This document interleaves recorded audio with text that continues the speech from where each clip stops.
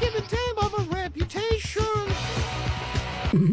Let's talk about gentle parenting, because gentle parenting is for gentle children, and I am not that. I have feral children. I am a feral father, and I encourage my children's ferality. Well, feralness, I don't know what the word would be. Some of you have heard the legends of Little Man. He is my mini-me. Yes, because he is the Gen X 2.0, Gen Alpha honey badger's little feral children. Because when he was supposed to be in school, we had a pandemic, and he got stuck with me because I was supposed to be at work, but we had a pandemic and I got laid off. So the two of us just became besties. Spent his spongy, absorbent brain years with a father who was just over the system. Which means that now that he actually has to participate in the system, he's already had a mastery level class in the dilly-gaff nature. What's dilly-gaff mean? Google it! I go on this rant to explain to you that these feral children, these COVID babies, give you hope for the future. They are just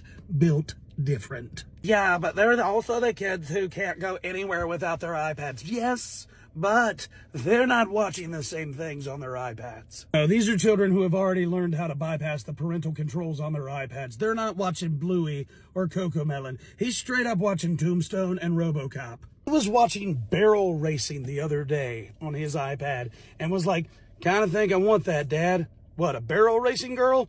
I promise you, you don't. I kind of think I do. Just say a little prayer for your future and your wallet. I'm just saying, I hear a lot of people talk about the future. Don't be mad that they had the things that we didn't when we were children.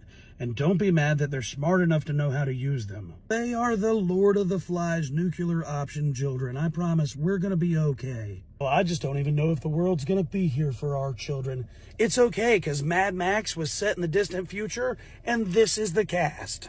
And if you think I'm wrong, I promise you, read the comments. There's going to be a lot of parents in here who are like, yes, feral children are a real thing. They are honey badgers. They are cute and cuddly little trash pandas who will tear you apart.